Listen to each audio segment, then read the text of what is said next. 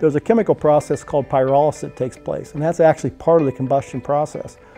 But what that pyrolysis does is it chemically alters that combustible material and lowers the temperature of combustion. So you may have combustible in contact with that chimney, and it may have been that way for 20, 30 years. And homeowners will often say, oh, it's been like that for 20 or 30 years.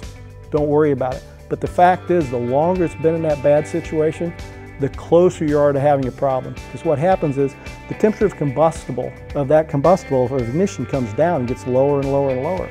And as that temperature of combustion gets lower, that combustible can actually ignite without any direct flame contact. You have a situation, say a chimney fire or an overfire situation with that appliance, that masonry gets very hot. And because of the nature of masonry, it absorbs heat.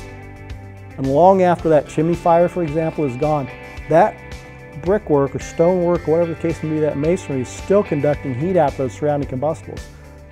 And it's not uncommon in an older home particularly, but even in a newer home, if the system's been used very extensively, to have ignition without ever having direct flame contact when you have some kind of high heat event.